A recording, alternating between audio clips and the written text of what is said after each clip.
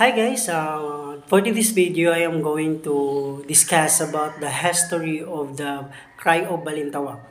This version is written by the Katipunan General Guillermo Masangkay. He is an eyewitness of the historic event and a childhood friend of Bonifacio. According to him, the first rally of the Philippines Revolution happened on August 26, 1896 at Balintawak. Correspondingly, the date and site presented were accepted by the preliminary years of the American government. Below is General Guillermo Masangkay's versions of the Cry of Balintawak. August 26, 1896, a big meeting was held in Balintawak at the house of Apollonius Samson, then the kabisa of that barrio of Caloocan. Among those who attend, I remember were Bonifacio, Emilio Jacinto, Aguedo del Rosario, Tomas Remedio, Briosio Pantas, Teodoro Plata, Pio Valenzuela, Enrique Pacheco, and Francisco Carrion. They were all leaders of the Katipunan and composed the board of directors of the organization. Delegates from Bulacan, Cabanatuan, Cavite, and Moro, now Rizal, were also present. About about that day, 9 o'clock in the morning of August 26, the meeting was opened with Andres Bonifacio presiding and Emilio Jacinto acting as secretary. The purpose was to discuss when the uprising was to take place. Teodoro Plata, that is Bonifacio's brother-in-law, Briosio Pantas, and Pio Valenzuela were all opposed to starting the revolutions too early. They reasoned that the people would be in distress in the revolution were started without adequate preparation. Plata was very forceful in his argument, stating that the uprising could not very well be started without he arms and food for the soldiers. Valenzuela used Rizal's argument about the rich not siding with the Katipunan organization.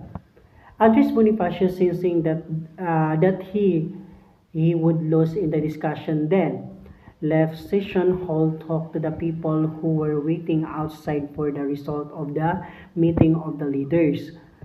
He told that the people that the leaders were arguing against starting the revolutions early, and appealed to them in very speech in which he said, "You remember the fate of our countrymen who were shot in Bagumbayan. So should we return now to the towns and the Spaniards will only shoot us? Our organization has been discovered and we are all marked men. If we don't start the uprising, the Spaniard will get us out anyway." Bonifacio then asked the people to give pledge that they were to revolt. He told them that the sign of the slavery of the Filipinos, the cedula tax charge each citizen. If it is true that you were ready to revolt, that is Bonifacio. Bonifacio then asked the people to give pledge that they were to revolt. He told them that the sign of the slavery of the Filipinos, the cedula tax charge each citizen. If it is true that you were ready to revolt, that is Bonifacio said, I want to see the destroyer cedulas.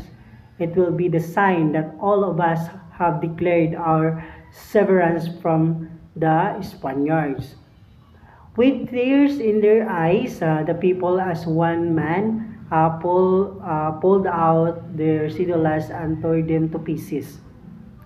It was the beginning of the formal declaration of the separation of Spanish rule. With their cédulas destroyed, they could no longer go back to their homes because the Spaniards would persecute them.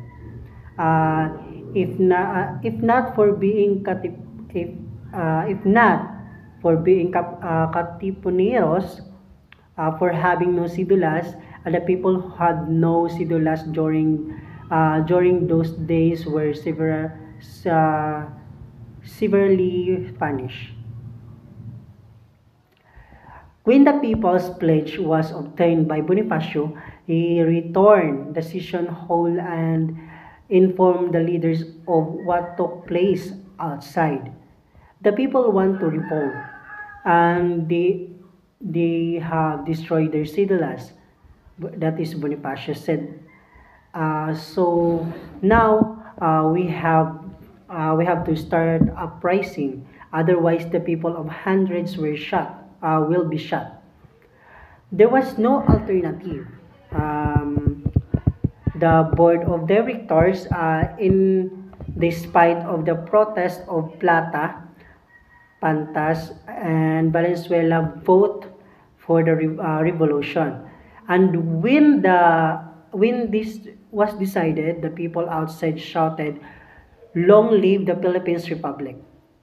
While the gathering at Balintawak was celebrating the decision of Katipunan leaders to start the uprising, the guard who were up in trees to watch for any possible intruders to or approach to the enemy gave the warning that the Spaniards were coming.